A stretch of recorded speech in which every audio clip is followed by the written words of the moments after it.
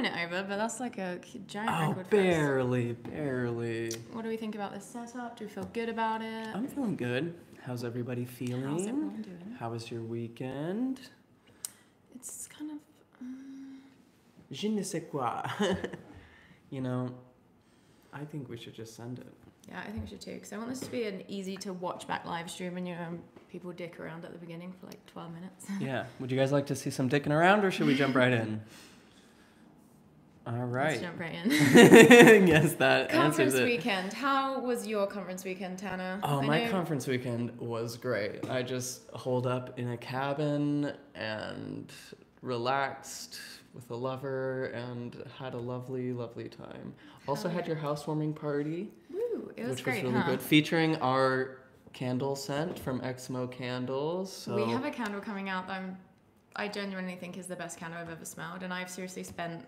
I'm not even going to tell you the most money I've ever spent on a candle because you're going to judge me. But this candle, we like got together with Exmo Candles and we talked about what scents we really like. And they came up with this blend that is banana nut bread and coconut, and it is burning right now. And this live stream is powered by the vibes of that scent. I had such a moment at the party when someone was like, it happened a couple times where someone was like, the smell is so good. What is that? And I was like, it's our scent. Fragrance des elfes. And it's soy. And it's like a toxic-free wick. Like sometimes a candle smells really good, but it's like petroleum, and you're like, It's like and made they with plant a orphan tree. blood. They plant a tree for every candle they've sold. Anyway, this isn't about our dope candle release that's coming up. This is about a general conference held by a dying church. We're here to talk about it. Have you ever wondered the proper way to arrange the deck chairs on the Titanic? Well, there is an order to things that we need to follow. Is this better or worse? Wait, it's that's a different light. It's like brighter, but it's... Tell me about this one. Better or worse? Worse. Worse, okay. We'll just press on like this.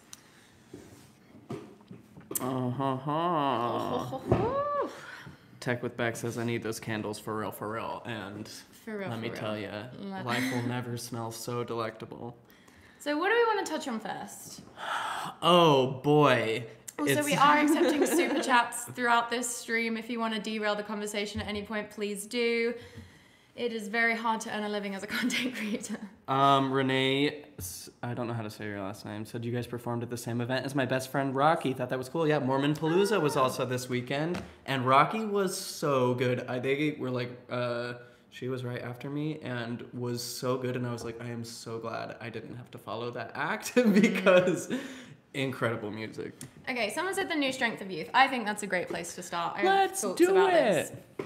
So the TLDR is just that they've relaxed the rules, right? Yeah. They've taken out, and we kind of saw this, they tried to do this at BYU with removing the language about gay dating, where they just remove it explicitly, presumably because the church hasn't, or the church marketing department or whatever department is over this, has enough wherewithal to know that like this type of language about like the way women dress and stuff is not going to fly in 2022. So they've taken out a lot of the explicit language about what you can and can't do, which is, I imagine, leading a lot of people to believe that they can now get tattoos, blah, blah, blah, blah, blah. Thoughts? What was your initial thought when you heard that? My initial thought is good. Anything that is, tightening the grip that the organization has in the personal lives of members, I think is a step in the right direction. Whether it's, there's that backhanded, like, passive aggression that's like, you're allowed to do this, but there will be consequences if you do. That's probably there. That's sort of the passive-aggressive Mormon way.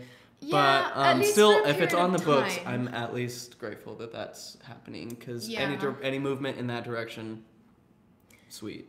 Yeah, I think there'll be a transition period where there still will be a large chunk of members who do judge people for, getting tattoos, all that stuff. Of course. But I do feel like, thinking about, just a lot of the people that are Mormons on Twitter at BYU, I think for a lot of people, they're just going to take it in their stride and probably start getting tattoos and stuff. And yeah, I did see a take that I've seen a number of people make that feels important to bring up, is there's already been like a kind of gaslighting that's happening of just people being like, well, you never had to follow it to begin with. And so if you were traumatized by these standards that were rigidly enforced at every level of the church, which, let's be real, they were.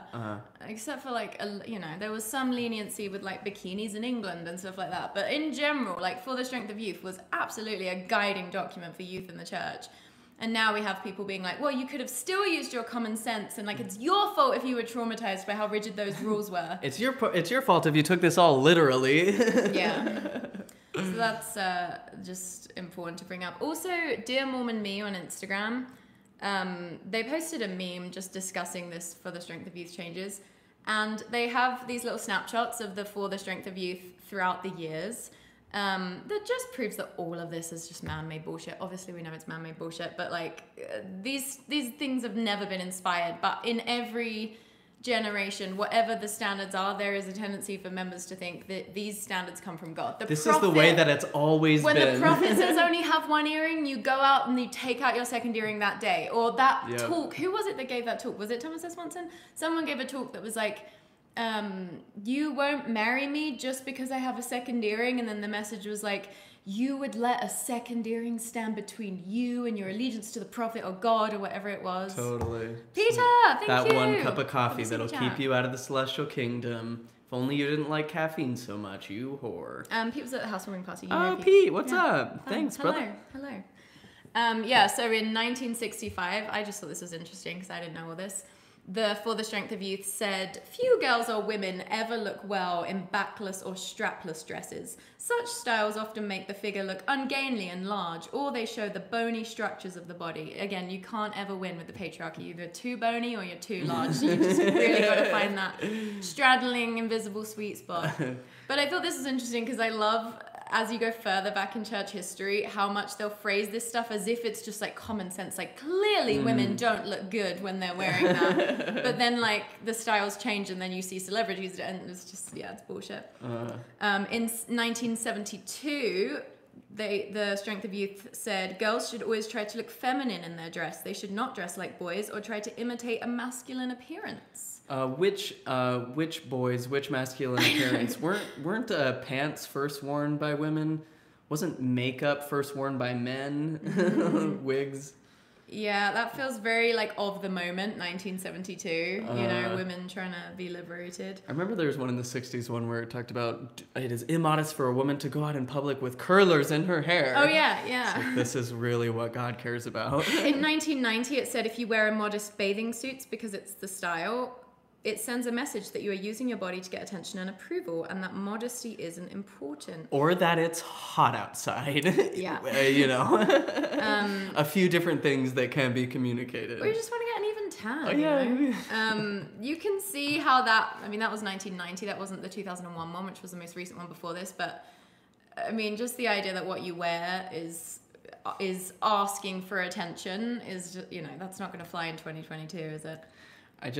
I know we've already kind of touched on this, but it's always so fascinating to me how Mormons have this like snapshot idea about history and human existence that like the standards of today are the restored standards of the gospel because things never change. Back to the way God wanted it, and God wants it like 1950s America. Yeah. But then you go back to 1950s America and you're like, whoa, this is crazy. They were so into things that didn't matter. And they would have thought that things Mormons were wearing now were a little bit risque. Exactly. I was just talking with a Mormon about this kind of thing. We were talking about how back in the day, Frank Sinatra was seen as like the ultimate corrupter of the youth, and now we're like, Frank Sinatra, that's music for moms, like. Yeah. But there was a time where he was like censored, and Elvis too, from the waist down. They didn't show him because they thought it was going to calculated to drive the kids to sex now.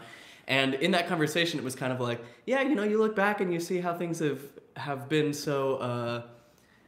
People were so hyper repressed that seems so crazy, and the Mormon kind of made the comment of like, well, it's kind of, well, then think about how bad things will be in the future. But I'm like, but then I said, well, was that stuff bad to begin with? Was Frank Sinatra ever bad? Right. So are things getting worse? Is our tolerance for bad things getting worse? The idea or are we just letting go of shit that doesn't matter? And they were kind of like, oh yeah, I guess. It's wild that people think that putting the facts of human life into the light more rather than repressing them is bad. Because what was Frank Sinatra bad for? Like kind of singing about sex in a very like, making whoopee. In a pretty veiled way, but still just, inviting. And it's like those things are a fact of life, whether or not you allow them to be in the light or not. As we always say, things that are desires that are repressed just come out in more dysfunctional ways. So, and also in cultures where they don't have strict modesty standards, for example, in cultures where boobs are just out all the time, like they're not sexualized in the same way. So it does, no one is hornier than like a repressed Mormon boy, you know, like even a regular teenage, well, actually, I don't know what regular teenage boys are like, but you know what I mean? The average sort of worldly man that's having sex before marriage is not seeing a shoulder and having it instantly connect to sex. But if you're a Mormon boy, you will. So actually, you're making more things connect to the thing that you don't want people to be connecting to with these standards. And nobody is more aware of that than you, the recipient of so many unhinged comments. I can't believe it. It's so telling when someone's like, it's like someone coming up to you and being like, your ankles, why are you trying to drive me to sex by showing your ankles? You're like, guys, buddy, you gotta chill. I was wearing gray boyfriend fit sweatpants the other day, just like baggy sweatpants, and then just like a little gray tank top. Wasn't wearing a bra because I'm an A cup, not that that matters either way, but it's like there is no functional use for a bra for me even. And someone commented and was like, I can't take you seriously. If you want to be treated seriously, stop trying to show off your body and use your body for just a comment about how I was clearly just deliberately trying to show off my body by wearing like a sweatsuit. It's like, I just have a body and people perceive it. I love this idea that like you do this, she said at the end, well, I think a woman made the comment, but I'm not certain, but she said, if you want to be taken seriously, like have some self-respect and dignity. I love the idea that like people can't get to your idea. They're so blinded by your body. That's all I hear from this. Is like you are so blinded by my body that like you need to wade through that first before you can even get to my ideas. You would never like, she wouldn't comment on a video of a man, even a shirtless man, I'm sure, and be like, I can't possibly like compute your ideas because your body's on show. It's just with women, you know? If I know somebody has nipples, I cannot listen to them. Also, just want to point out that we're matching today. We didn't even I know, we didn't plan it. And it's like a waffle knit kind of as well. Kind of. I would like to thank JD Redemption for the super chat. We really, really appreciate that. You have personally redeemed me. Every single super chat right now is so meaningful to our depleted bank balances. And, you know, it's much more well spent here than Mormon stories. Don't tell John I said that. 2001, the Strength of Youth said never lower your dress standards for any occasion. Doing so sends the message that you're using your body to get attention and approval. What if the occasion is the 2022 General Conference? Can you lower the standards then? I know, right? Also, it's funny because someone commented on my video. What was the video I'm talking about? It was me just saying it's like ridiculous for Russell M. Nelson to get up and condemn abuse like without having any acknowledgement of how the church has participated in that system. But it's funny because that comment was just echoing the language that's in the For the Strength of Youth. So all the people that are like, oh, well, you know, you don't have to rigidly follow it. It's like, well, clearly these ideas permeate because on a video in 2022, I'm hearing language that was in the 1990 and 2001 For the Strength of Youth pamphlet. Also used to say, do not disfigure your body with tattoos or body piercings. Unless it's part of your culture or you really want to. It would be, your body is a temple. And temples, as we know, are covered in murals and carvings. And, oh wait. So now it just says, as you make decisions about your clothing, hairstyle, and appearance, ask yourself, am I honoring my body as a sacred gift from God? Heavenly Father wants us to see each other for who we really are, not just physical bodies. But his beloved children with divine destiny. I mean, that is a massive improvement on the message, right? Oh, yeah. But also is a little bit weird to be thinking about your body through the end of like, through the means of like some man owns it. And like, am I honoring the man who owns my body with the way that I dress? It still feels a little bit, you know, still got some issues there. What do you guys think? I mean, obviously good. It's a good update. It's going to be tough for the members that have grown up with scrupulosity. And it's like they need, you know, how many people had to do the EFY thing where especially girls, lift your hands up, bend over. Like so many people have gone through so much humiliation. As kids, when your body is developing and it's just so raw and weird anyway. And then now to move on from that, I mean, yeah, amazing. But like you've also wired a lot of people to think in that scrupulous way for so long. I wonder if some people are going to have a hard time, like people that kind of have OCD tendencies. I wonder if it's going to be tough for them having to ask a bit more of a qualitative rather than quantitative question about how they dress. It's tying into the Nelson thing about abuse. It's like you said, there is a system in place that enables abuse in the LDS Church. The Spotlight journalist pointed that out in the AP article. And so just to be like, abuse is bad without addressing the systems that feed into that is so silly. And it's so easy to see that trickling down into language about dress and appearance. Think of how many times, can anyone attest? Holy shit, Michael Turner. I'll finish that thought in a second, but wow, thank you. Who gives a shit what you were saying? Oh my god, the gay agenda. The gay agenda. Drowned in super chats. Thank you guys so much. That is seriously so nice. Thank you so much. It means so much. I was going to say, think of how many people, young women, were told as children in their own homes that they needed to change their clothes so that they weren't tempting their father, their brothers, the bishop. With that. Like, what they're doing is setting a stage where it's like, you are responsible for adults' interactions with you. As children. Children. That is pedophile culture. And I would have loved to have had, if this was a church that was truly committed to just like truth and righteousness, then get up and explain. Not that this is necessarily their reasoning, because their reasoning all just comes down to PR and retaining members. We know that. But I would have loved a talk at conference where someone said, we've decided to remove that language about how, if you dress immodestly, if you show your shoulders, then you're using your body to get attention, because that really feeds into rape culture, this idea that the way a woman dresses can kind of determine how much she deserves or is inviting getting raped. I would have loved a more explicit, here's why we're removing that language, because we've realized these things about what it does. No, it's just the sweep it under the rug, gaslight anyone who's complaining about how much these standards hurt them when they were a kid and how much they were taught as a kid that these standards came from God. And it's well, God sure seems to update his standards a lot based on the time for someone who's unchanging now and forever. Mm-hmm. In 2022, it's bad for 16-year-olds to go on dates. In 1822, it was great for 16-year-olds to marry the prophet. Things never change around here, though. We've got even more super chats. You guys are being so nice today. Thank you so much. Pounds as well. Can I tell you, my toxic trait is that every time I see the pound symbol, I think it means liters. Because it's in my head, I go 5 liters. Because it's kind of an L. Oh, liters. Yeah. Oh, okay. And we don't use the metric system as much over here. Also, thank you, Virginia. Come, everybody. Got to fill up Self's tip jar. Thank you. It's been a frugal month. Someone said they met Brad Wilcox over the weekend. I heard he gave a prayer. Our old buddy, B-Rad. B-Rad, B-Town, USA. Let's maybe move on to... actually, though, this is good to bring up. On this meme I'm looking at by Dear Mormon Me, they write... This past week, I was flooded with hundreds of messages. People shared stories of how these rigid black and white rules affected their lives in dire ways. We removed earrings as our prophet declared this disfigured our body.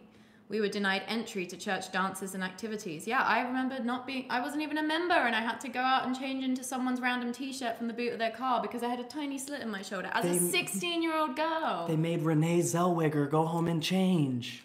We were told to wear t-shirts over swimsuits because adult males would be present at girls' camp. Fuck that. We were horrified by it and hated our developing bodies, layering clothes and adjusting our purses so as not to call attention to our curves. Yeah, I really don't know that these male leaders have a sense of how much these dress standards, again, it's society already had set us all up for failure in terms of hating our bodies, but then adding to it that it was your body is this almost perversion in it, you're gross for showing. It really just fucks with your brain so much. Even when I was married, it's I still just didn't like my body. I didn't feel comfortable even being naked around just myself. It was just, it's really hard to fight this level of messaging.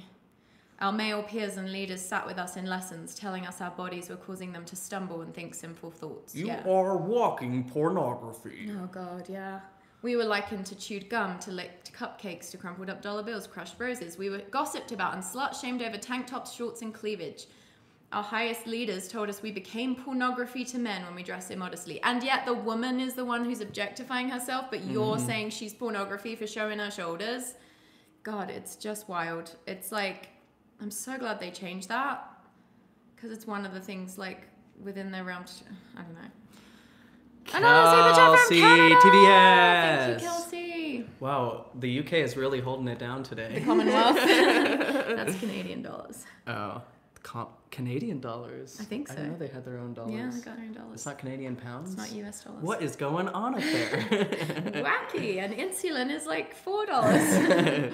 Should we go on Move on to Russ? Yeah. Yeah, I mean, this kind of feels like the big thing from this conference for me, just because, I mean, the church getting exposed by the Pulitzer Prize winning journalist who exposed the Catholic Church's cover-up of sex abuse for doing the same stuff, that's a big deal. And then I wish members would just think it through of like, what would it have meant if the Pope had got up after all that without having addressed it meaningfully in any way, or like talked about any like thing they'd learned, anything like that, just been like, abuse is bad, which like, name one person who doesn't know that. Even the people that are doing it know that it's bad. I mean, people furiously scribbling notes. Abuse is it's bad. Like, really? This is the mouthpiece for God on the earth today, and that's the best you got? Abuse is bad? Duh. Like, and we can sit on chairs now. Yeah, good for him though. I'm glad he got to sit on a chair. He deserves it. Again, it's the deck chairs on the Titanic metaphor, really. Thank you, Mummy of Kittens. From one Mummy of Kittens to another. I despise how purity culture adds up to never hold a man responsible when you can blame a woman. Yeah. That is the fundamental problem with patriarchy, is that it always prioritizes the experience, perspectives, and pleasure of men. It's women's experiences are always seen as secondary by nature of patriarchy.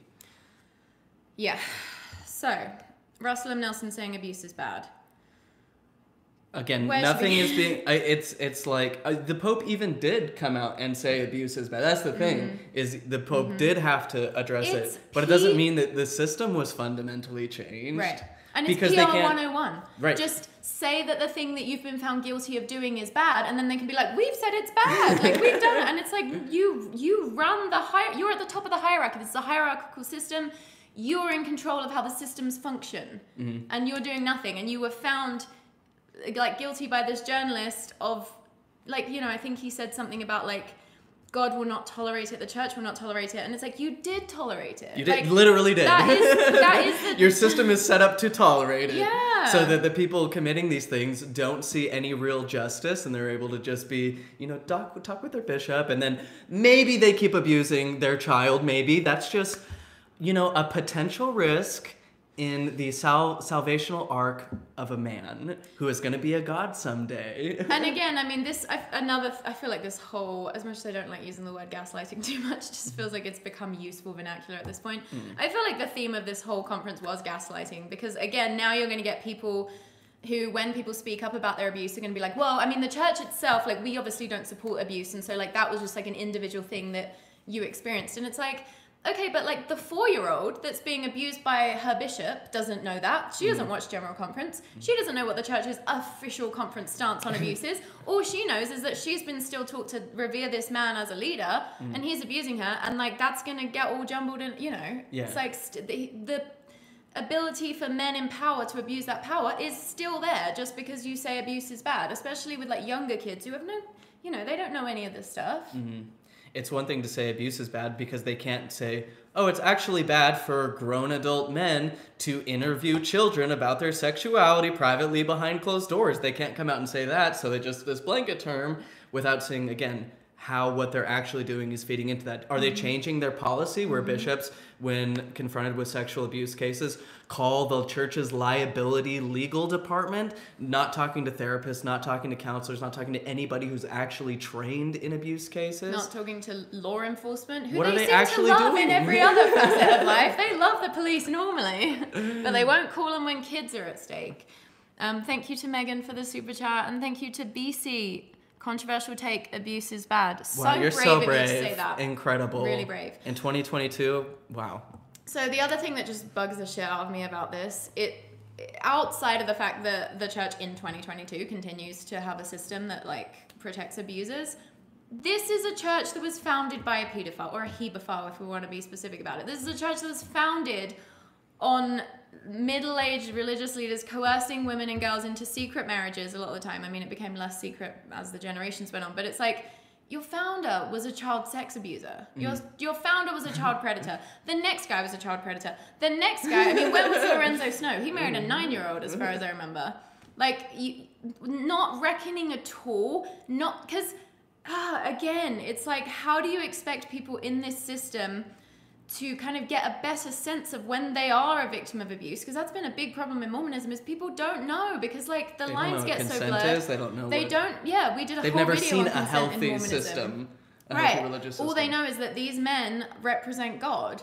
So it's like, how do you expect anyone to like get better at spotting what it looks like if it's just like abuse is bad? But we're not going to talk about the fact that like all of the people who made this church into what it was were child predators. We can't possibly touch that. Like it almost feels more insulting to get up and say abuse is bad than to not talk about it whatsoever, because it's like you're just doing it again to protect yourself, which is the very thing that you were accused of doing anyway in this whole like abuse situation, and you're just repeating that. Like, you haven't done shit. No one is not going to get abused because, I mean, I don't know, you never say never, but like you saying abuse is bad, maybe it like softened a few predators' hearts around the world. Someone's like, you know what? Oh, crossing that off my to-do list. Will not do. Good to know. It wasn't clear before, you know? And it's like, anyone can say abuse is bad, but like you won't call it abuse when it's committed by Joseph Smith, Brigham Young, Lorenzo Snow, or all these other dudes. Like, you have to be able to call out that was abuse, that was like Joseph Smith would coerce 14 girls as young as 14 into marriage secretly. He would marry like 2 teenage sisters at the same time and not let them tell each other. Like, all of that is abuse. Sam, didn't you read the YouTube comment from someone who addressed this very topic and said the reason that Joseph Smith had to marry the 14-year-old was to save her, to offer her salvation? Because that's required. Like, come up with another fucking system than pedophilia. I was like, you're only underscoring the point. If a prophet comes to you and says, the only way for you to be saved is to get married to me, ding, ding, ding, ding, that's coercion, that's abuse, you nailed it. Like, sorry, but I just can't believe that like an all-powerful deity cannot come up with a different system than one that looks identical to every other cult leader's pedophilia. And if he is going to have to use that exact same system because for some reason his hands are tied, can't imagine why they would be, at least give a very thorough explanation and be like, just so you know, there's no sex going on, or I don't know, nothing would make it okay. It would be fucked up either way. But like, it's just madness that the church expects anyone, but people fall for it. Like, I saw Mormons being like, so glad he said something. And it's like, did you think that did he do? Did you think that someone getting up and saying abuse is bad is what's standing in the way of kids getting abused or not? I don't think that's what the thing is here. It's like when Trump gets up and is like, human trafficking, very, very bad. And it's like, okay, like say one true statement about human trafficking, how it happens.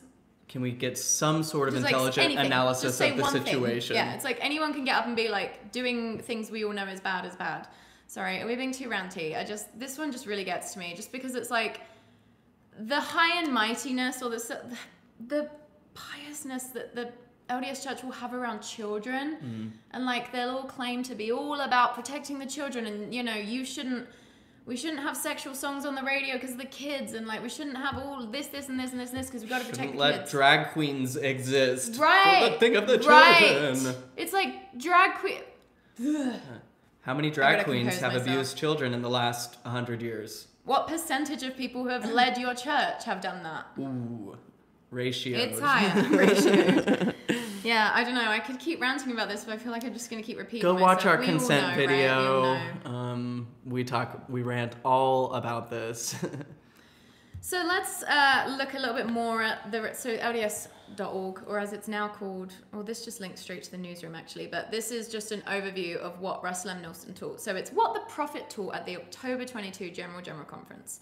And then the subline is, keep covenants with God, protect the innocent from abuse, that was your job, and you failed at that, and seek truth. Again, you're not really on the side of that. But not too hard, okay? Not too hard, just our truth. At the end of the day, what's important is that you just listen, sit down, shut up, pray, and obey. Also, the fucking audacity to be like, abuse is bad, and then announce 18 new temples. Just... Okay, so he talked about how we can find rest from the intensity, uncertainty, and anguish of this world by overcoming the world through your covenants with God. Making and keeping covenants actually makes life easier, he said. Turn it off like a light switch.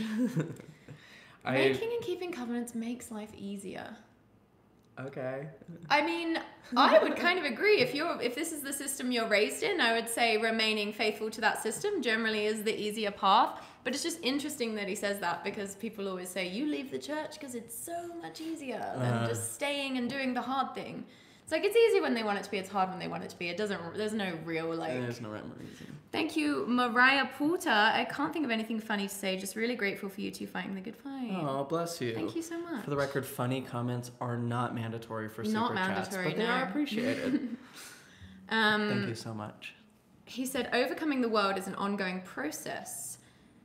Yeah, like repeatedly brainwashing yourself. I was just thinking this morning about the Mormon and general religious aversion to uncertainty, is how, like, rather than dealing with the complexities of life and learning to strengthen our ability to handle complexity and nuance and ambiguity, it's just like, nope, turn it all off. I've got this, like, tiny pinhole thing, and if I just keep my sight on that, none of this other scary stuff will bother me. Isn't it funny how we only demand answers to things that, like, we can't deal with? Like, a million things happen every day, just through random chance that we can deal with just fine, that aren't a big deal. And we don't question why they happened or what they mean. But then when it comes to things that we don't, like, we can't handle, then it's like we need to add a meaning and you know what I mean? Like, which are the things that are probably even more unlikely for us to be able to find, like, valid reasons why they happen. Because honestly, everything is, like, a complex web.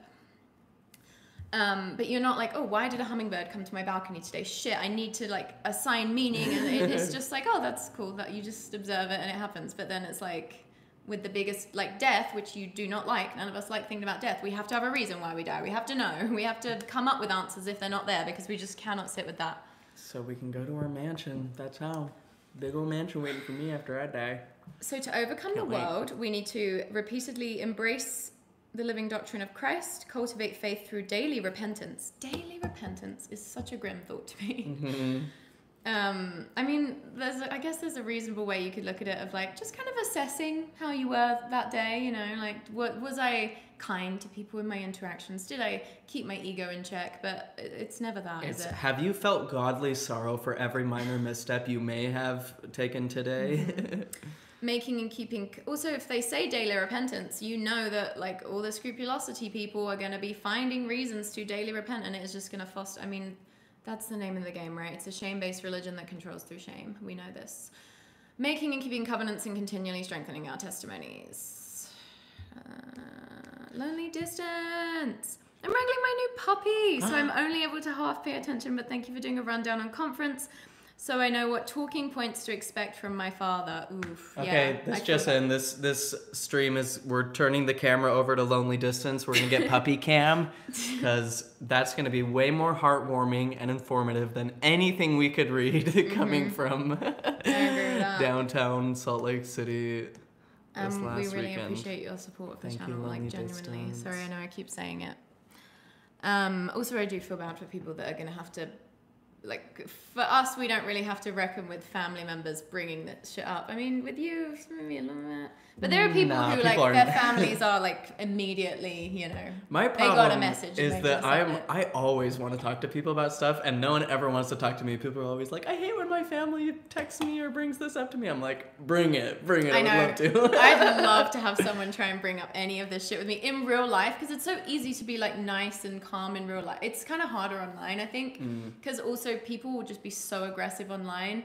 But if someone's talking to me face to face, they can't, like, treat me like shit in the same way that they can online. So I'll just be really pleasant and be like, and just ask questions until I get somewhere. You don't always get somewhere, but I actually did have a conversation about the abuse thing the other day, because someone made a comment about the Catholic Church and, like, basically being like, oh, you don't want to leave your kids with the Catholics, they'll be in danger there. And I was like, yeah, well, the type of God did you know? But that's why they do it. Like, someone left a comment and was like, I'll have you know, my father was a funeral director, so I met many Catholic priests, and they were some of the biggest perverts I've ever met. And I'm like, that may be true. I've never really met a lot of Catholic priests, couldn't tell you, but it's like, It's just insane to me that people just think that because the Jesus that they believe in somehow like safeguards people against abuse, but like believing in a different sort of Jesus renders you like much more vulnerable to being sexually abused as a kid, rather than the fucking systems the kids have to operate within and the power structures that kids have to operate in. They're both hierarchical. What's the difference here? Oh my God, this is just feels like sticking in the knife. He said, President Nelson affirmed the Savior's teachings and the church's stand on abuse, which he referred to as a grievous sin, and asked fellow saints to help protect the innocent. Why don't you protect the innocent? Well, it's such bullshit to be like, ask your fellow saints to protect the innocent. Like, yeah, obviously do that too, but it's like, let me be clear, any kind of abuse of women, children, or anyone is an abomination to the Lord. Again, but then like, what about polygamy? It was fundamentally coercive to women and children, fundamentally abusive to women and children. And you won't so like, is God grieving over that? Are you grieving over that? Because he's saying, I grieve whenever anyone is harmed. Like, do you grieve for Helen Mar Kimball? He mourns, and we all mourn, for each person who has fallen victim to abuse of any kind. Those who perpetrate these hideous acts are not only accountable to the laws of man, what the laws of man that you protected them from, when bishops would call your law firm to see what they should do, and you were like, well, they sound repentant, send them on their way. God, this is so rich. Laws that you have actively legislated to prevent from President Nelson urged Latter-day Saints consequences. to study the aids on the church website, be alert for potential victims, and act promptly to protect them. It's like, are you teaching consent now? Again, are you rehashing church history to call attention to the fact that like powerful, because it's tale as old as time that men in like religious leaders, men in power will abuse people. Like that happens a lot. You have a church that you are the head of that is that exact system. You are I'm losing my ability to speak reasonably, because I'm just like, I just want to scream because it just feels so gaslighty, and it's like you don't. Let's just move on. The prophet also, oh look at that. The prophet also warned against the adversary's efforts to blur the lines between what is true and what is not true. There you go. Ooh. Wonder why that was thrown in right after you talk about how we need to apparently grieve for abuse of all kind, unless the abuse was carried out by a church leader. God is the source of all truth. The Church of Jesus Christ of Latter-day Saints embraces all truth that God conveys to his children, whether learned in a scientific laboratory or received by a direct revelation This from is him. from an active denier of evolution. And One DNA of the science. most... Is he an active denier of evolution? Yeah. Oh. Yeah. I just read a quote from him talking about that, and it's like, at BYU, they teach that this is one of the most... like substantiated theories in science. Every branch of science, of biological science, confirms that this is the process that's at play. And he's like, no, I think everything's just existed how it's been for the last 6,000 years. Also, I mean, it's just like a total, like, it's just a thought terminating thing to say, because it's like, it's obviously not true, because there is so much truth that the church rejects. Like, all of the church's like truth claims about the Book of Mormon, the Book of Abraham, all their scriptures, like there's just so much. There's just so much solid scientific proof that that stuff is bullshit. And then of course he announces like 18 new really swanky buildings that people will have to give 10% of their income to attend. It's kind of impressive that they're still even bringing up the Book of Mormon. I know. The Book of Mormon video series, season 4. They're on season 4. Whoa. Are they doing brownface again? I promise that increased time in the temple will bless your life in ways nothing else can, he said. Not if you were an early Mormon kid who was abused in a temple. You ever try masonry? I hear it's pretty similar. Okay, that felt rough. Should we get should we move right on to Jeffrey R. Holland? Yeah, I do. I guess I just want to say, I don't know, I always hope to be like sort of, well, like eloquent and put together and not have my triggered egoic state, you know, like I don't like when I'm on a stream or in a video and I'm just like, ah! But sometimes it's just like, we are talking about the abuse of children, and your church was founded by a guy who did that. And continuing to believe in this church kind of depends on sweeping the abuse of children under the rug outside of whatever's going on in the modern church. Like, even putting all that aside, which is, you know, a huge deal, you cannot have Mormonism without the abuse of women and children. And so, especially when it's children, it just is like, it tugs at the heartstrings. And it's just brings this like white hot rage into me that I don't get very often in Mormonism these days. But I'm just like, stop being such a fucking coward and admit that children have been raped because of your religion, because of the guy who founded this and then all the guys that led it after that. Like, this is real stuff. Like, you can have your little magical worldview, right? And it's like, religious people always act like they're so persecuted, and it's like, this is why people are so sketched out by religious people a lot of the time, because there's like power structures involved and kids get abused and like there's real stuff. So it's like, you have these little magical worldviews because you're too terrified to confront your own death, and you're too terrified with the uncertainty of being a Homo sapiens. I get it can be a nightmare, but it's like, your magical thinking has got children raped. Like, it's real. And there's these talks, like, a lot of the time I just hear the shit that Mormon leaders say and I'm like, oh, well, they're crazy. Like, who really, you know, I feel sad for the people that buy into it, but I'm just like, well, that's life. Homo sapiens are wild and they're not very reasonable, and like, but then it's just, when it comes so close to like such real issues like this and it's children, it's just hard. Let's move on. We're reading it in the chat. Annika says, I was sexually abused as a child by my uncle who was LDS. My nuclear family is non-religious, but my extended family is all strictly LDS. My family members try to cover it up within our family. Yeah, My extended family still acts like it never happened, like I should have no problem being around my uncle after he abused me for years. So sorry. Again, Mormonism fosters that kind of thing, because again, patriarchy, always preferring the experiences, perspective, and pleasure of men.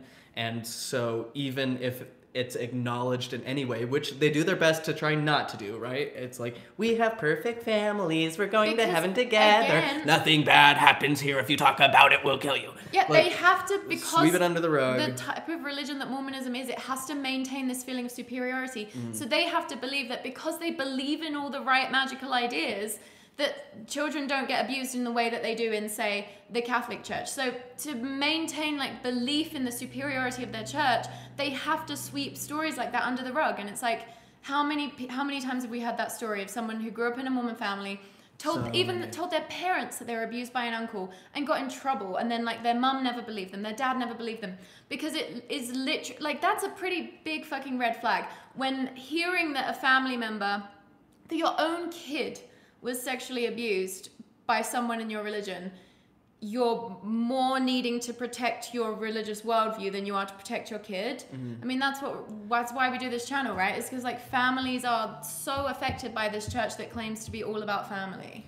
And then if it is acknowledged, there's also the caveat of like, well, you need to forgive, and all the emotional weight gets left on the victim to just be fine, to keep sweet, while to forgive. You're still going to church and hearing all these messages repenting. about how you're inviting it if you are to this or to that, or dressing like this or dressing like that. It's so fucked up. I'm so sorry that So happened sorry. to you. Oof. Blind loyalty is the most toxic trait, yeah.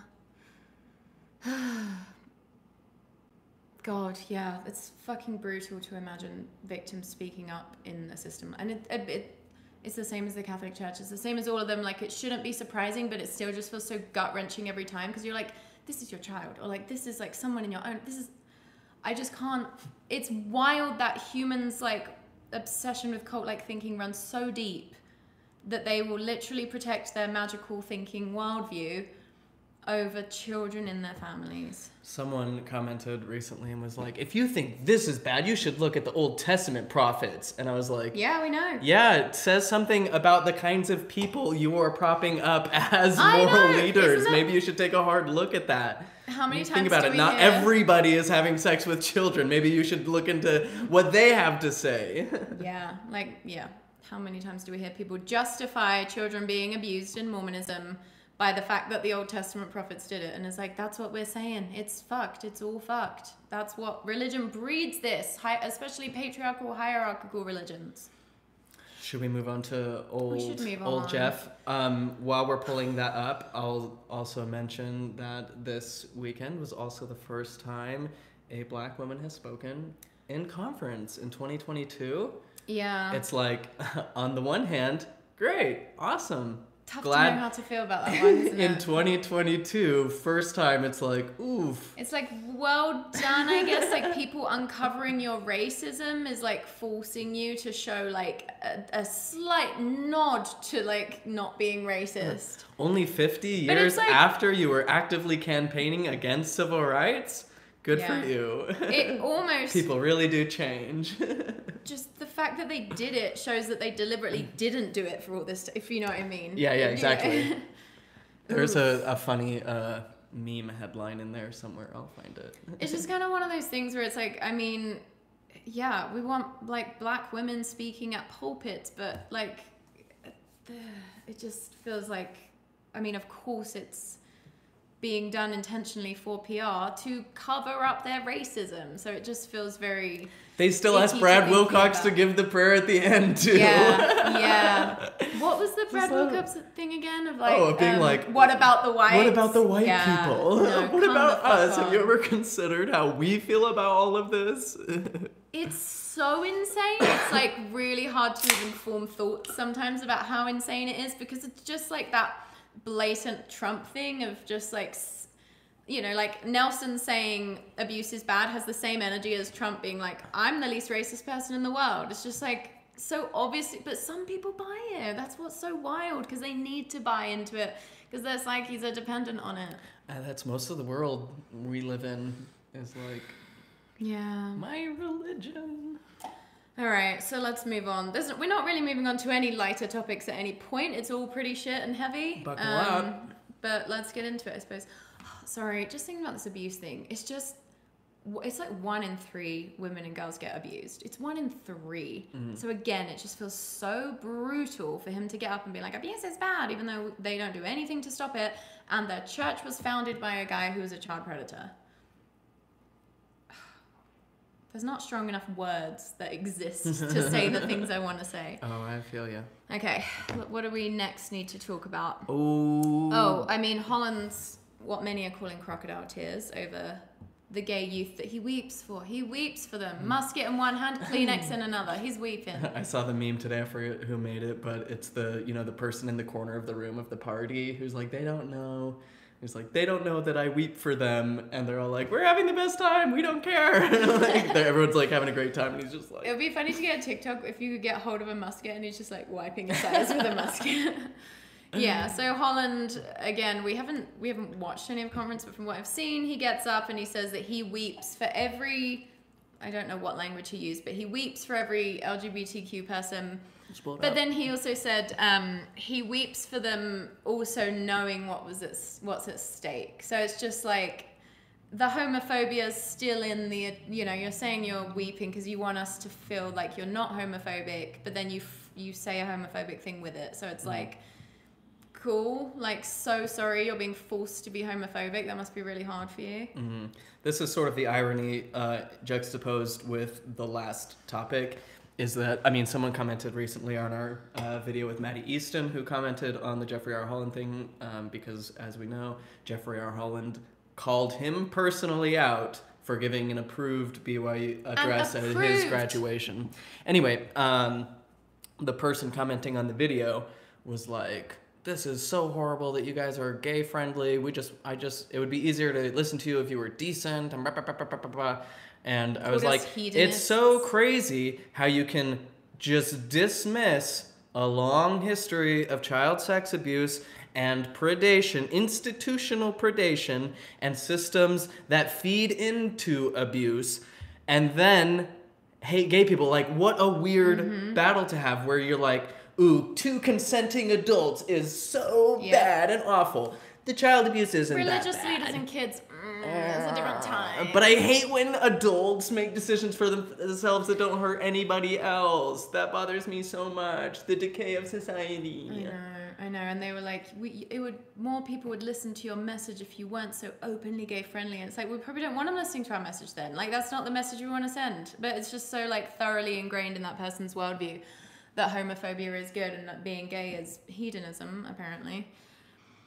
Yeah, he said, I know many who wrestle with wrenching matters of identity, gender, and sexuality. I weep with and for them, knowing the significant consequences of their decisions. What about the significant impact of your words when you get up and you make a homophobic address at BYU about a student who was a valedictorian and had his speech approved, and I don't even think said anything like anti-church. It was just literally that he was gay, right?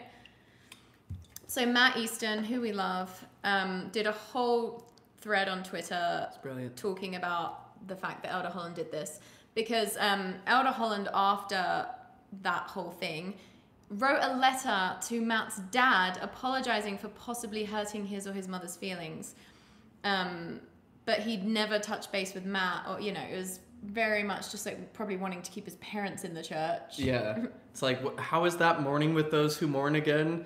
Again, it is crocodile tears. It's I weep for you, and it's like, well, why don't you weep with us? Why don't you actually like internalize some of that? Because again, the only struggle that gay people, you know, LGBTQ as the whole umbrella, most of the problem that we're all facing in this world is literally people like Jeffrey R. Holland who are saying you're so wicked and God can't handle this and you shouldn't have equal rights like everybody else even though it doesn't hurt us. Like fucking Dallin H. Oates saying, oh, if we allow homosexuality to continue uninhibited, then within a generation we will not be able to, like, our population will absolutely diminish, and we can't allow homosexuality to allow us to commit national suicide. And it's like, you think that's what's happening? The actual suicide of gay kids is alright. Yeah, you're like, gayness isn't like a disease that you can just catch and everybody's gonna get it and then nobody's gonna have children. Kids. Like, it's like, we don't want to have kids because of people like you are running the world and making it a horrible place for kids and protecting people who abuse kids. Yeah, it's like, this is just like a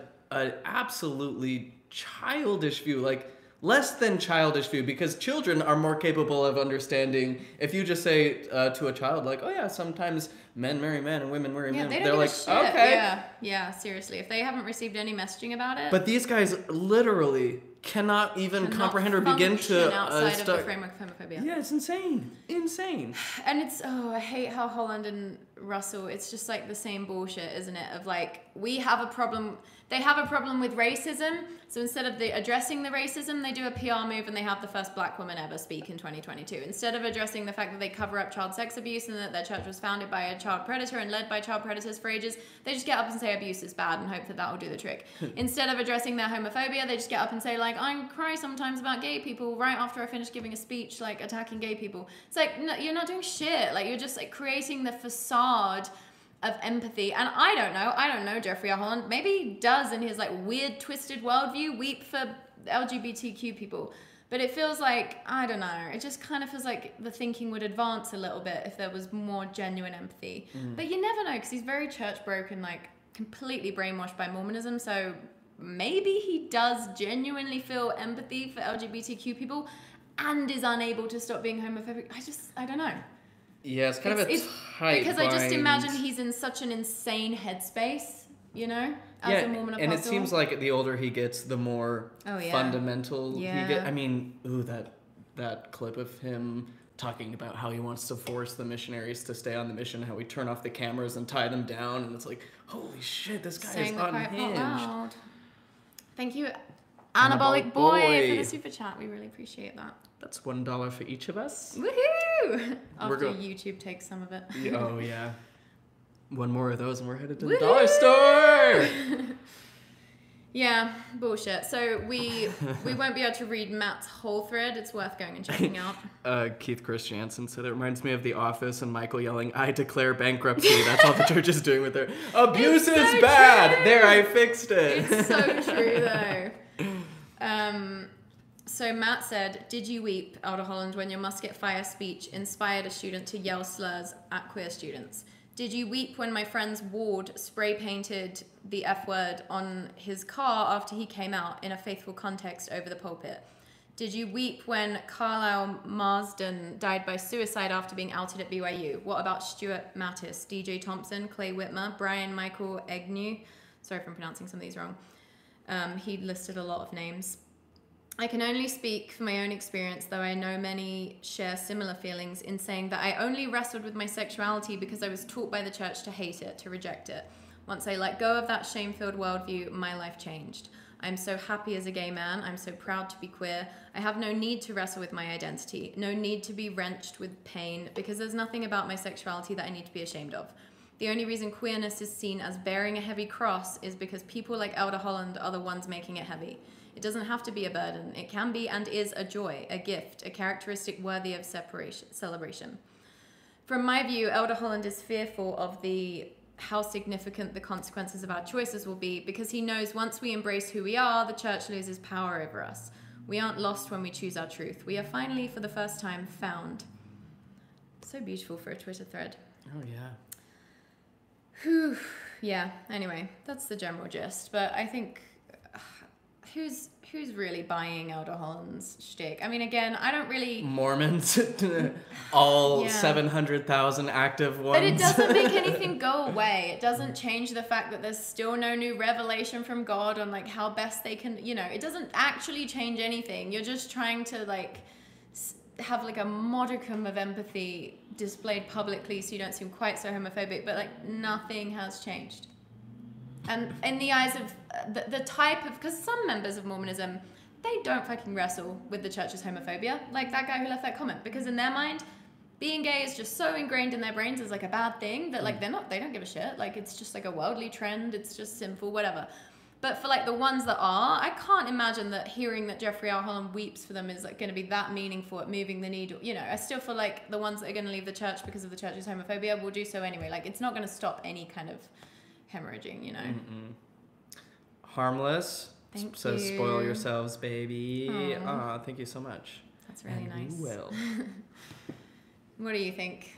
Oh boy. It doesn't even feel like it's doing anything to make the church less homophobic, because like even at kind of a base level, because it's just going to be another way that like Mormons will passive aggressively be homophobic. They'll be like, I weep for them. And it's like, that's still homophobia. You can't, saying that you're sad about it doesn't make it less homophobic. This to me, it's like the equivalent of someone in the Middle Ages being like, I weep for left-handed people, knowing the choices that they must make. You need to do it. You need to do that as a TikTok, Tanner. It is so sad to me. Seriously. Because that is the same fucking thing. It is the same fucking thing. It's like, it's not a choice, and it doesn't matter. It doesn't affect you at all. Even if it was a choice, it would still be fine. If it's consensual, it doesn't matter. Who the fuck cares? I feel like the amount the LGBTQ community has had to like convince people like that, like that they're born with it or that it's not a choice, and then it's like, yeah, but even if it was, like why do you care? It's a choice to wear red on Thursdays, and you should not make that choice. It hurts me so bad. Don't you see society crumbling? We ought not wear red shirts on Thursday. It's like, you are in such a twist about this. Your magic underwear just all bunched up. Maybe you need to take a little walk or something. Oh, they all need to take a fucking walk. You know what's a choice is telling bishops to not contact law enforcement when they find out that a child is in an unsafe, abusive situation. But the guy might repent. The guy sounds like he feels bad, so I mean, I don't think we need to worry. Feather Phoenix said, left-handed here, just confirming, no, it's not a choice, just like being gay is not. That's not true. You could choose to be right-handed at any point, and I weep for you personally. Mike, this is a good comment. It's not to convince the world they're not homophobic, it's to convince the members so when they're confronted with the homophobia, they can stop thinking and just reject it outright. Exactly. Yeah, because Jeffrey R. Holland is good at this, right? Just like the public displays of emotion that if you are a believing member watching, you feel emotion. So, I mean, anyone that can, in that context, stir up your emotions has the potential to have power over you. And obviously we know that these people do have power over him because it's like people literally uphold him as an apostle of Jesus Christ. So it's like, yeah, it just means that now for certain members, when homophobic issues come up, they just remember that feeling they had, and they're like, but I know he really cares, and so I know that it's all fine with God. And it's like, well, people could do that about anything. People, like, as you just said, someone could have done that about left-handedness. Like, it doesn't mean anything. The basis of fragility, be that white fragility or straight fragility, not being able to reckon with other people's lived experiences, all comes down to people's idea of, I'm a good person because I'm on the right team. I'm in the LDS church. I'm doing my best in it, which means I'm a good person. So if somebody points out something to me that I'm doing that is either racist or sexist or homophobic, I can't accept that. Then I have to challenge my perceived identity. Exactly. Instead of us all just having kind of the healthier mindset of like, sometimes I do things that are harmful and sometimes I do things that are helpful, and you know, we're all just kind of a mixed bag, and it's like you really, life is a lot easier without a superiority complex. Because then when people call you out for stuff, you can be like, oh yeah, without it like wrecking your whole worldview. Right. Because if your perceived identity hinges upon you feeling superior to others, well then you're fucked. You're going to have to do a lot of mental gymnastics throughout your life to maintain that, because the truth is that no one is superior. The sign of a good person is not never making a mistake. Mm-hmm. It's acknowledging when you make mistakes. And Which this the is church does not absolutely does not do institutionally, and does on not. record for being proud of not apologizing for mistakes. I love that Nemo is in the chat. Hi Nemo. You know Nemo's coming to Utah. Oh yeah. And he said, hot take, like meat eaters crying over factory farming. Stop contributing to the bad situation instead of crying about it. And love that you mentioned factory farming. Yay! Whoa, it is a Super super duper chats. chat party. Thank you, Annie Lyons. Love this content. Thanks. Thank Content you. people love the gay agenda again. I feel so much joy being a pan-romantic transgender person. I no longer have the weight of the church wearing on my shoulders, and the people like Elder Holland are distant past. Yeah. Good for you. Beautiful. I love that we're being funded by the gay agenda. It really does, you know, Oh, absolutely. emphasize all that's going Yeah, on. yeah. Because the church sure puts a lot of ads on our videos, which I'm not mad about. If they want to spend their advertising dollars on us, fair dues. Me and the boys on our way to hate on Holland. If you want to see the comments we made on the Elder Holland's musket talk that was targeting Maddie Easton, we could put that in the notes as well. Well, we're going on an hour. Should we? I guess one more thing I wanted to mention is I actually didn't. Someone just told me that someone said this at conference, but apparently there was a talk where a guy said your personal revelation doesn't trump what the prophet has said, which I just thought was an interesting take. So what good is it? Because so much of Mormon apologetics kind of hinges on this idea that like, well, sometimes prophets speak as men, and that's why we have personal revelation. So this is a point I always bring up. Like if you were around during Brigham Young's time when he's teaching all these atrocious racist things, like how, you know, a black person marrying a white person is an eternal sin and you'd be damned for doing it and you always will. And that, like, you know, black people can't get to the highest degree of heaven, and black people are black because of the curse of Cain and because they were unrighteous in the premortal realm.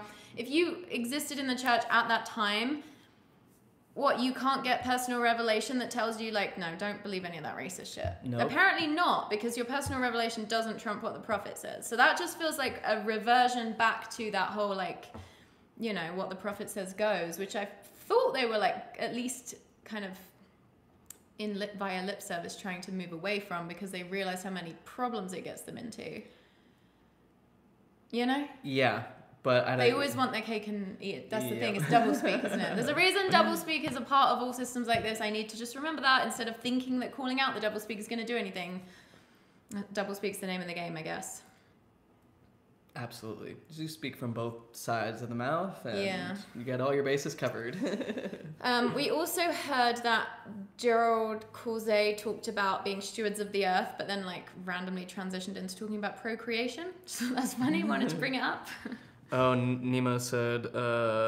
Also, it was Renland. He tried on the landmine that is Nephi killing Laban. Oh my God, that's a tough one. That was a shelf breaker for me. I had read, you know, for 2 years, was just like digging into Mormon history, multiple hours a day, reading every single book, listening to every podcast I could. Then I was like, maybe I just need to read the Book of Mormon one more time. And I opened up to Nephi killing Laban, and I was like, this is garbage. This is horrible.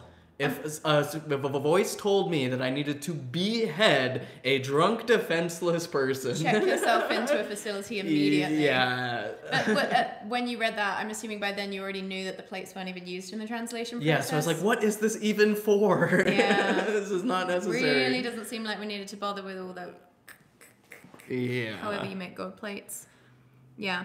I feel like every now and then the church will do one rando will do like a little nod to being stewards of the earth, which kind of bothers me, because then it's like, again, that then is like a thing that members can point to whenever people accuse them of like, oh, why is your church like pouring money into industries that are destroying the planet, you know, through its largest firms. Cattle farmer why is owner in the state of Florida.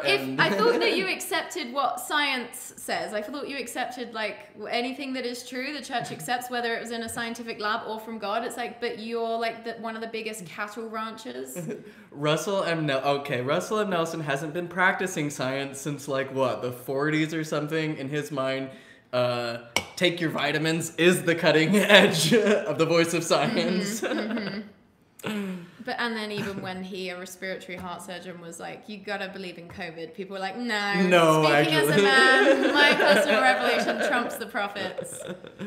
Doublespeak, that's the theme, isn't it? It's just doublespeak. I'd say the Mormons are even better than doublespeak. It's like quadruple speak. I want to rename, can you guys help us? I want to give this stream a different name once we end the stream, just to make it, you know, more clickable. I feel like it should be called Gaslighting and Doublespeak at General Conference. That is. Anyone got any better suggestions though? You'd click that. I mean, come on. Well, anything else you think we should touch on?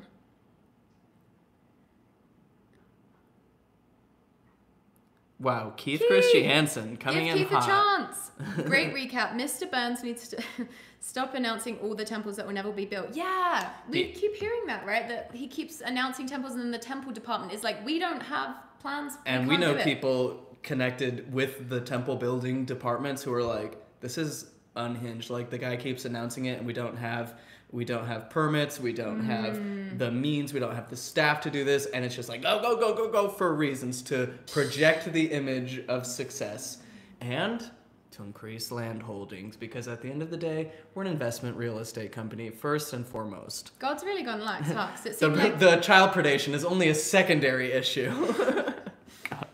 Michael Turner! Here's a little more profit for exposing the non-profit F. Nelson and his leaders. Oh, y'all have been so kind today. Thank you so much. Thank you so much. We eating good tonight. Yeah. I'm gonna get Indian takeout. Wow. I know. Yeah, they used to have, well, I assume, it seems like under every other prophet, when they announced a temple, it was because they actually did have plans to build a temple there, and now it's just like, manifesting. It's like first prophet to be into manifesting. He's like, speak it into existence, hon. Nelson is a master manifester. I love that. Also, I looked at the list of where they announced the temples. It seems like a lot of them are in like Central South America, which I just thought was interesting, because no one's fucking joining in Europe. Because they're also prideful. Because of their pride. So prideful. Yep. Whew. What was the other thing that it doesn't matter. There was like some other thing about that Nelson went on about like in the 70s, and now is a prophet and is going on about it now, but I can't remember. Unconditional love. Yes. Sorry, suddenly God's love isn't unconditional. Ain't that just a true disciple of Jesus? Like, I've been sitting on this for 50 years, okay? Y'all have been saying God's love is unconditional, and it is not. It is very, very conditional. I'm glad I settled that for you. Aren't you glad that we have a prophet on earth today? Well, when I was 18 at BYU Idaho, just turned 18, and had my 24-year-old boyfriend who knew me as a 17-year-old in England, not weird at all, he used to believe that God's love wasn't unconditional, but he would talk about it as if it was a deep doctrine with me, and I just think that's interesting. It's a little secret that God actually hates some of his kids. He does have favorites. But you don't get to know that till you become one of the favorites, and then he tells you. He's like, fuck those guys, yeah. Well, it all feels like nothing was really unexpected this conference, right? Like, another thing we've got to mention with the strength of youth is like, It's a classic strategy when cults and high demand groups start losing members that they loosen the rules, because of course the dominant narrative in those groups is people are leaving because the rules are too hard, which is actually not true a lot of the time. So they are presumably really like easing the rules, well, for PR purposes too, but also probably hoping that it will help youth stay in the church, because like the juxtaposition between like how most people live and the strength of youth had got wider and wider and wider. But it's not going to work because they're actually just, even though overall the messaging is still very high control, it doesn't help groups like that retain members when they like loosen the control, basically. Like these churches, these high demand religions and cults, like the reason they work is because of the control mechanisms. Like the beliefs are actually a little bit like insignificant. People think that they're Mormon because of, you know, the doctrines about Christ or whatever, blah, blah, blah, blah. But they're Mormon because of the control mechanisms. And people are Scientologists because of that. And the Jehovah's Witnesses, like all these groups use the same psychological control mechanisms. And that's the reason people are devoted to the group, however much they've been like convinced that it's because of the doctrines. So when you ease up the rules, it doesn't do what people think, but it seems to be a strategy that all high control groups try when they're on the outs. Like I feel like John Delen's been saying that for like 10 years. Like it's a classic thing that groups will do. And it's such a silly peripheral thing. Yeah. To give that. Yeah, but it doesn't it's not going to help, because it's just going to give people more opportunities to individuate, even just through clothing, through anything. Like more rules keep people more controlled. So less rules are not going to keep people in the church, because the church is about control at the end of the day. Well, you know, Nelson did say that in the coming days, we're going to see the manifestations of the power of God unlike ever before. So excited. So just really look forward to that. I love how it's always a future thing, like those patriarchal blessings that it like promise all these stuff. And it's like, I wonder when that's going to happen. It's like, don't leave until that happens. At least wait out till that happens. You guys, you'll be waiting a long time. Mark his words. You're going to see the news report any day now that's like, we're witnessing an unprecedented influx of women named McKaylee on the Utah corridor finding their keys miraculously. We are witnessing the power of God manifest like never before. So stupid. Has Nelson prophesied anything lately? No, actually what's so cool about being a master manifester is that you don't even have to prophesy anything to be considered a prophet. It's incredible how I got my dream job without ever doing any work. As a heart surgeon. Okay, I loved your tweet that was like, as a writer who doesn't write, I can actually empathize with being a seer who doesn't see. I was like, that's true. Yeah. Nemo, unlike ever before, easy when they've never been manifested. I know, the bar's low, so never say never. You could imagine it. Yeah, I feel like this conference was just essentially a nothing burger. I really don't like the phrase nothing burger. I don't know why. This is my first time hearing it. Really? I like it. Okay. Well, I mean, yeah, for the people that just wanted a little, you know, it's like the people at the doTERRA conference. Sometimes you just need the boost of community, and that keeps you going in the thing for longer. It's so sad because every year prior to the conference, everyone's getting all hyped. Like, I wonder what the big announcement is going to be. And finally, we're going to see the power of God made manifest unlike ever before. And then it's just like the same old stuff of like, I'm going to give you a revolutionary new approach to life. It's called reading your scriptures, praying and obeying. It's called engaging in cult rituals that wire your brain to still be brainwashed by the group. But the comfort and familiarity. The getting to the watch. brain loves familiarity. From TV, it's so great. It's like, yeah, anything you do regularly, your brain wants to keep doing. That's why they tell you to bear your testimony even when you don't have one. That's why you tell you to read your scriptures every day, spend more time in the temple. It's like, yeah, if you spend a lot of time in the temple, potentially, the way human brains work, for a lot of people, they'll probably keep wanting to go to the temple because, again, the brain wants to do what's familiar. So, he's right that it will help you. Well, he said it will change your life in ways. I wouldn't say it will change your life in ways nothing else can, but it will keep you in this high demand group. I love when anyone is like, I just can't deny, like, this has changed my life. And I was like, what were you doing before? You were still a Mormon. You were a believing Mormon. You're just, like, even more hyper-Mormon now? Great. You had one drink one time. I can't deny the experiences I had. I just have a testimony. Okay, well, have you ever prayed to a different deity? Have you ever attended a different congregation? You ever tried believing something? That's why they love cutting out the converts, and that's why I gotta keep doing this. Because I'm like, guys, it's bullshit. Trust me. Yeah, why would God wait this long to reveal his true power? What is his strategy? He's playing 5D chess. Nelson, we're changing the names of all the primary classes. Isn't it wonderful to see the power of the Lord made manifest? Literally that is Mormonism in a nutshell. Yeah. Again, arranging the deck chairs on the sinking Titanic, being like, wow, we are absolutely revolutionizing the way that the Titanic is organized. This is incredible. Nothing like the ship has ever seen before. I think you should change our thumbnail to say rearranging the deck chairs on the sinking Titanic. Okay, I'll even get the Titanic. I'll have him on the Titanic. Love that. That's brilliant. All right. Yeah. Well, thank you guys so much for joining us. Thank you for all the super chats. And just letting us vent. I didn't realize how much I needed to vent. Oh, I've got more in the private rendezvous. Are we filming after this? No, just chat. I mean, we could. Still got time. No, just chatting. Okay, well, thank you so much for joining us. Thank we you love you all so much. Super chatted. And look forward to seeing you again soon. Hope your day's wonderful. Yeah. Bye.